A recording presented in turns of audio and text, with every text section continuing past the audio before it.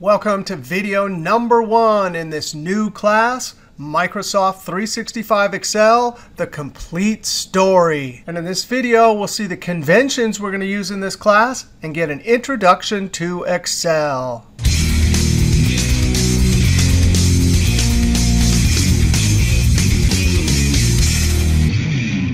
Now, the very first thing you're going to do with every video is to download the Excel file and the PDF file. Now, this is the Highline College website, but over at YouTube, these links are available below the video. We're going to right-click the Excel file, Save Link As. On your computer, you're going to select some drive, whether it's a hard drive or an external drive. I'm going to select the desktop. Then with the drive selected on the left, we're going to use the keyboard Control-Shift-N to create a new folder. You can name it something smart, like Microsoft 365 Excel, and the class at Highline is Business 218. When I hit Enter, that names the folder. Hit Enter again. Now I'm inside that folder. I'm going to keep the extension .xlsx. Click Save. For the PDF, right-click, Save Link As. That's the correct location. File name extension is fine. Click Save. Let's use the keyboard Window-E. That opens up Windows Explorer because I want to verify that that actually downloaded. On the left, I'm going to select my folder, and I'm looking inside. Sure enough, both files are there. Now, if you don't see the dot extension, like .xlsx or .pdf, go in Windows Explorer to View, over to File Name Extensions, and check this. If we uncheck this, we do not see the extensions. Without those extensions, it makes file management more difficult. So we're going to check File Name Extensions. Now let's use Windows Explorer to open our Excel file. I can double-click the file to open. Now, here are the topics for our video. We're going to start off by going to the sheet Conventions. Now, we haven't even formally talked about what these tabs are and how Excel is set up. But let's click on this, what's called a Worksheet tab, Conventions. And this shows you the color coding I'm going to use for Excel workbooks. Now, this is a table. These are called column headers or field names. These column headers or field names will usually be in dark blue with white font. The actual bits of data, the employee name and the amount of sales they had, since that's raw data that we type in, that's not going to have any fill. We'll learn how to create formulas, and the formulas will always be in cells that are green. This is a number that the formula uses, called a formula input. When we type the number and then the label at the top, we'll either have red with white, or sometimes we'll do it this way. Now, if we scroll down using our scroll bar over here, here's another color coding. We will use Excel table objects. That's where the column headers or field names are at the top. The data is in each row. And in this case, it'll have that blue with white font and alternating colors for each row. And for the sheet tabs down at the bottom, yellow means information. Blue means the sheet that you're going to work on, type things, create formulas, create pivot tables.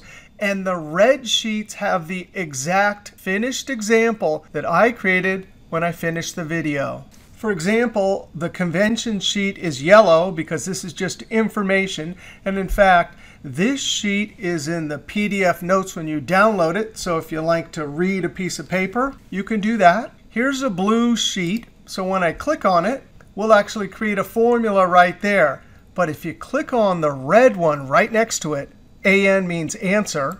It has the same thing, but it has the finished formula. Also, we have some practice or homework problems, and we don't get those till video number 3. The black will be an empty sheet where everything after it is a blue sheet where you do the homework, and a red sheet that has the answer. Now, back in our workbook for video number 1, let's go to the worksheet by clicking on the Sheet tab structure. Now, fundamentally, Excel represents a two-way grids. We have columns and we have rows. The columns are represented by letters A, B, C, D, and the rows by numbers. Here's the D column. Here's row 20. And at the intersection of a column and row, that's called a cell. Now, the name of that cell is D20. You can also look up in the name box. Whatever cell you have selected, I'll select B2, it'll tell you that cell. Now, next to the name box is the formula bar, and that'll show you the content of the cell. So column, row make up a cell. All the cells make up a worksheet.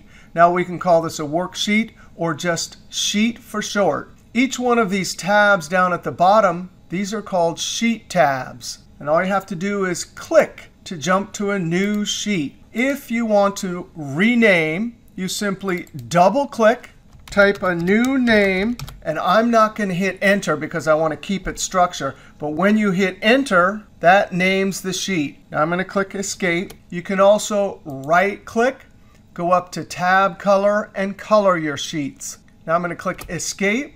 You can also add a new sheet with this plus button.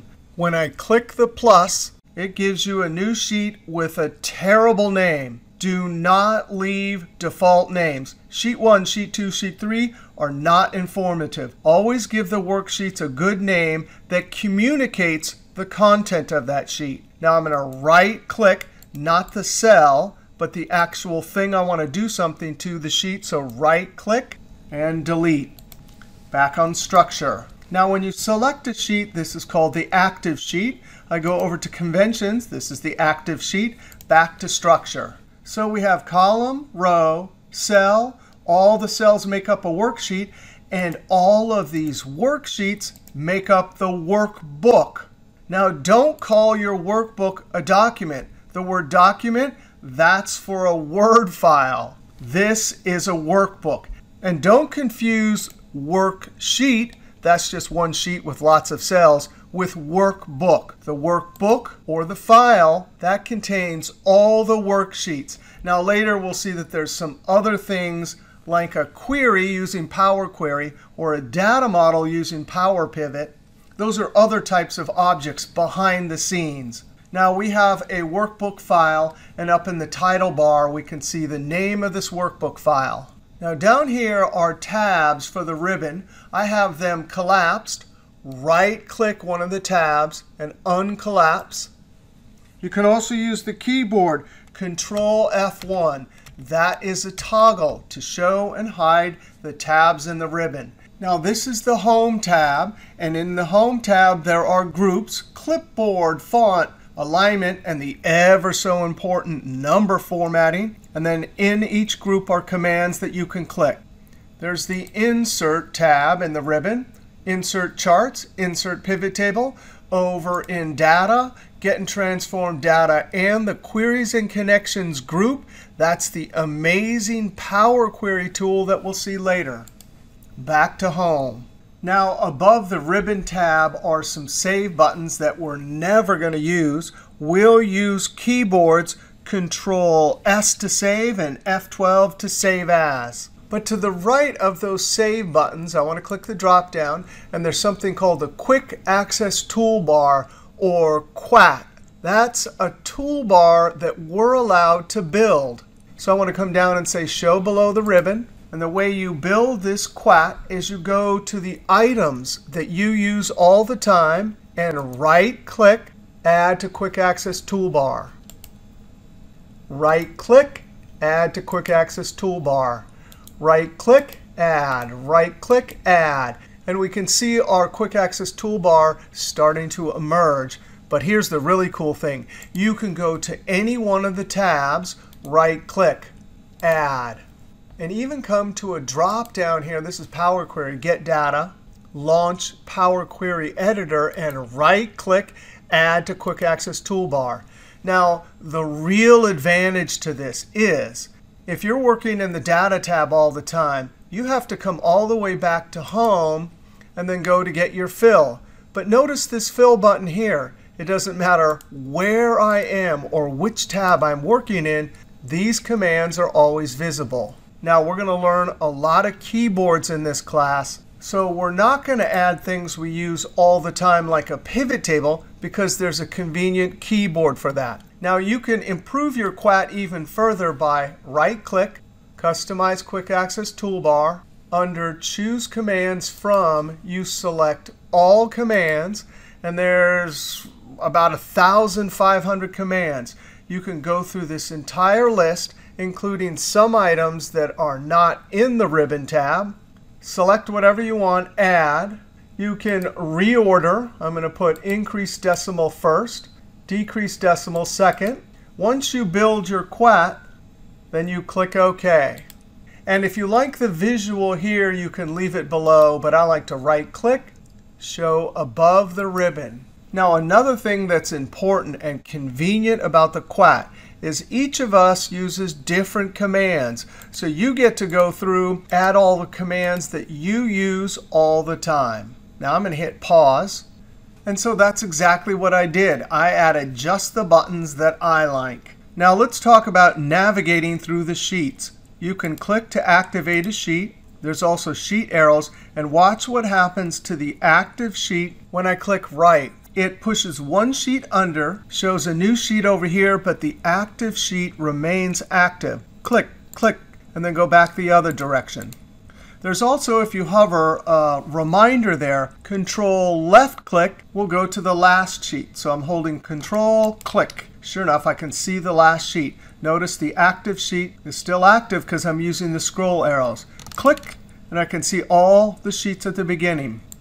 Click, click. Also, over on the right, these 3 ellipses, when you click that, it'll select the next possible sheet.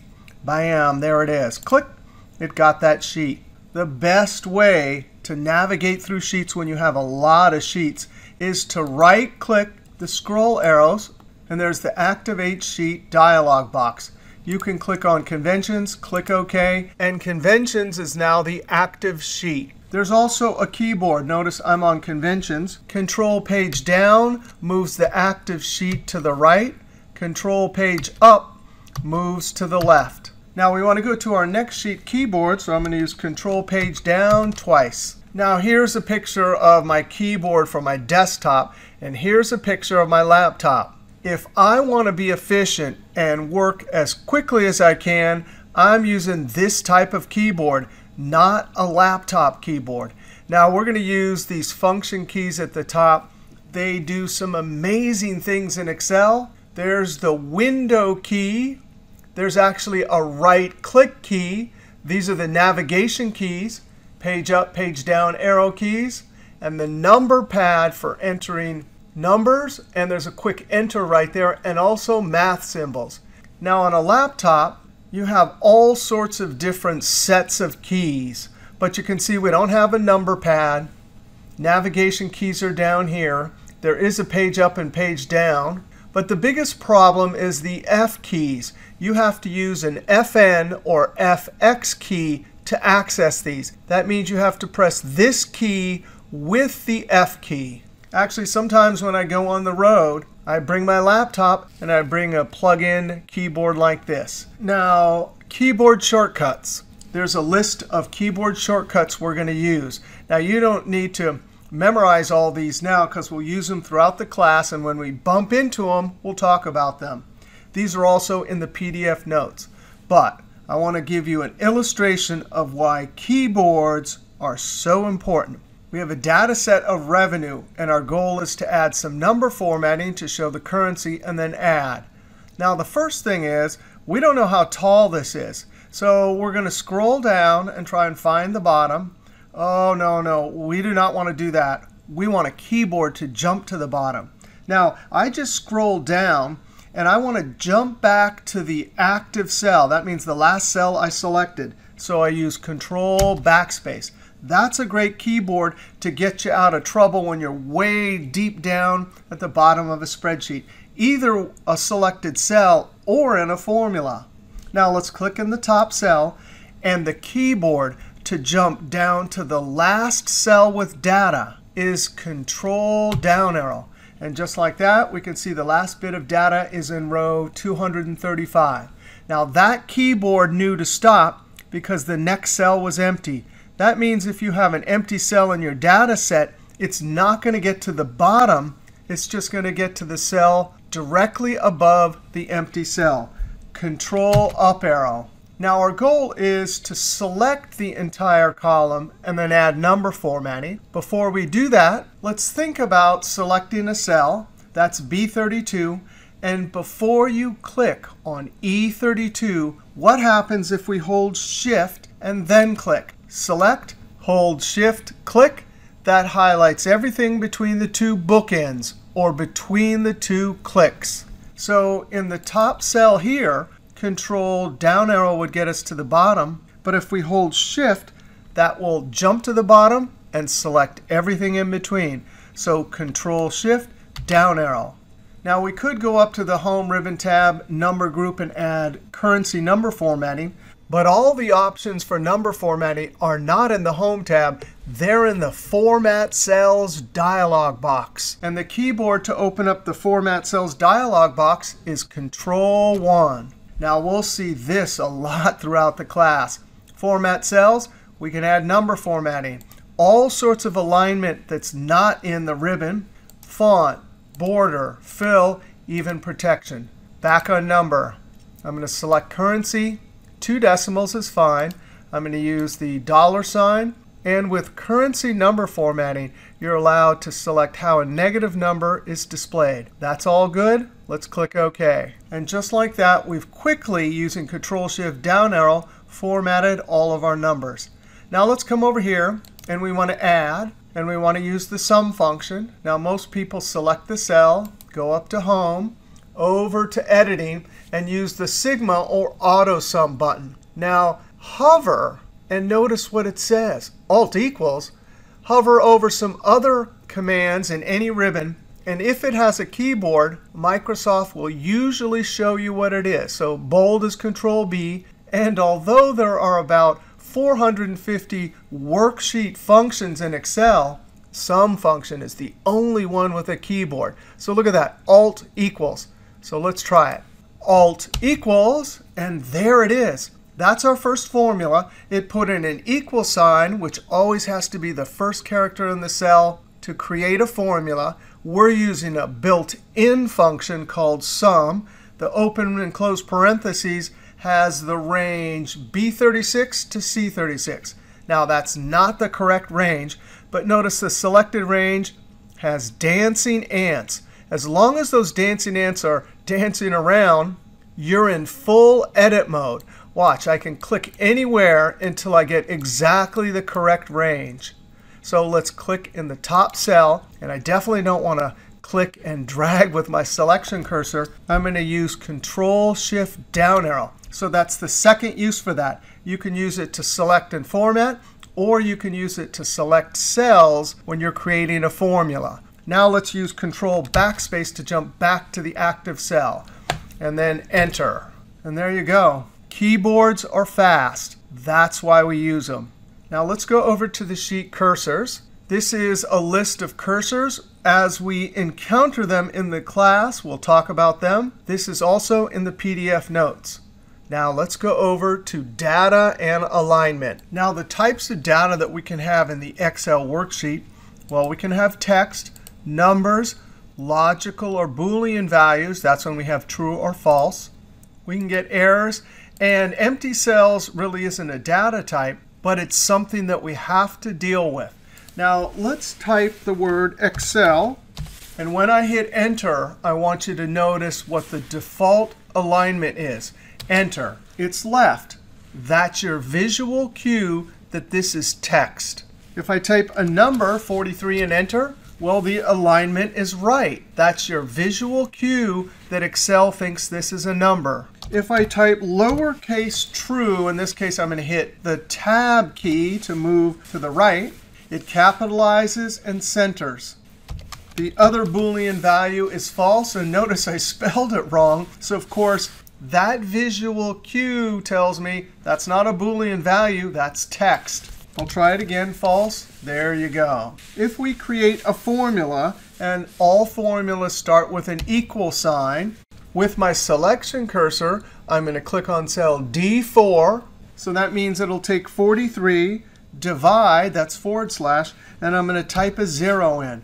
Well, are we allowed to divide numbers by 0? When I hit the Tab key to move to the right, sure enough, in Excel, it gives me a divide by 0 error. If I create a formula, equal sign, and I try to add a number plus a word, well, you're just not allowed to do that in math. When I hit Enter, it's polite. It gives me a value error. That means one of the inputs into the formula along with that math operation are not correct. So these are the different data types that we'll see in the worksheet. Later, when we use Power Query, we'll see that there are some other data types. Also in Excel, we could have text, a number, a Boolean, and an error all in the same column. Later in Power Query, it'll only let us put a particular data type in the column. And that's very helpful when we're using pivot tables and other data analysis tools. Now, why is this default alignment important? Well, let's look down here. We have some sales here and here. Immediately, you should recognize the default alignment says these are numbers, these are text. If we come over and try to add Alt equals, it got the correct range, C14 to C18. So when I hit Enter, these are numbers, so the sum function adds.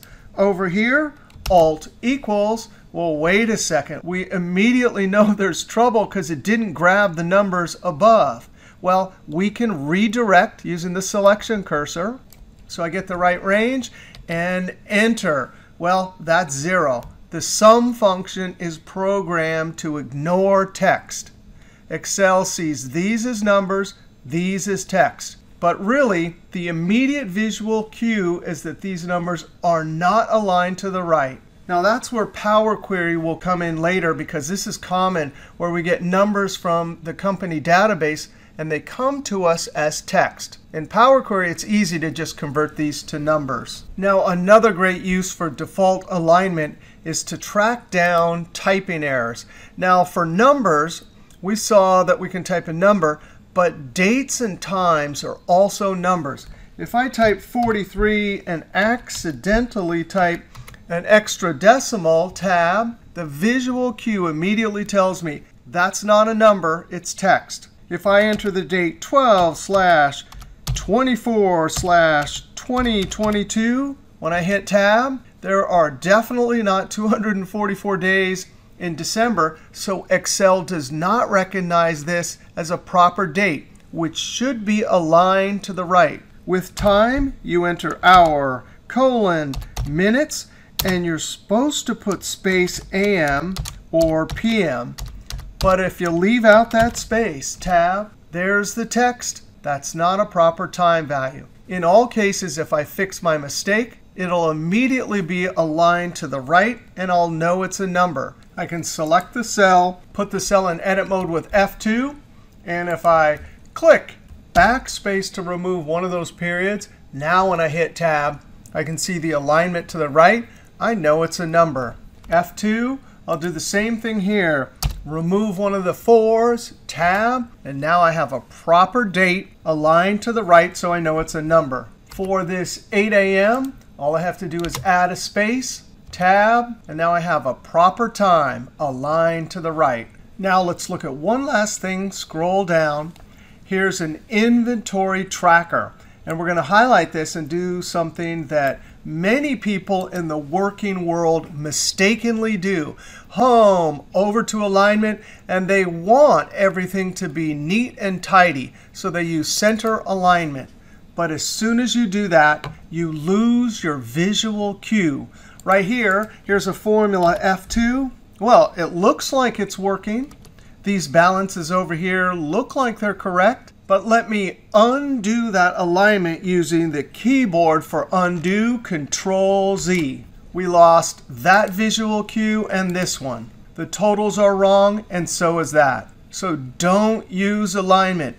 Always keep the default alignment. Now, the exception is if you have a finished report, you're done with everything, and it's something that someone's going to view, then you can use alignment. But this is a working model where we're entering numbers and we have formulas. keep that default alignment. I can't tell you how many consulting jobs I've done where they send me the spreadsheet and everything's centered, and it makes it much harder to track down errors. All right, so default alignment, sometimes it's our best friend. Now let's go over to the sheet, what Excel does. Now what can Excel do? Well, it can do almost anything. The possibilities are almost limitless. But in general, it can do three things. It can hold data, make calculations, and perform data analysis.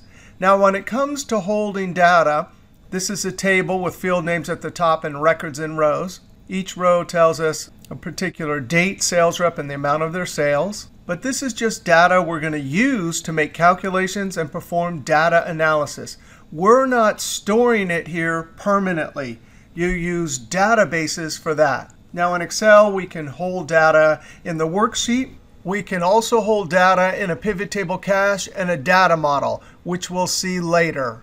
We can also make calculations from that data. If I hit F2, you can see we're using the average function to calculate average sales. And data analysis, that's just taking raw data, converting it into useful information to gain insight and make decisions. Here, we just took sales and date. We had to roll it up into monthly sales. This is a report. And from that report, we created a visualization. So we can gain insight. June was the biggest month. And here we can see the trend. From January to June, the trend is up. And between May and June, it looks like it's way up. Now that's our perfect transition to next video. Next video on this calc sheet, we'll make these calculations using Excel worksheet formulas.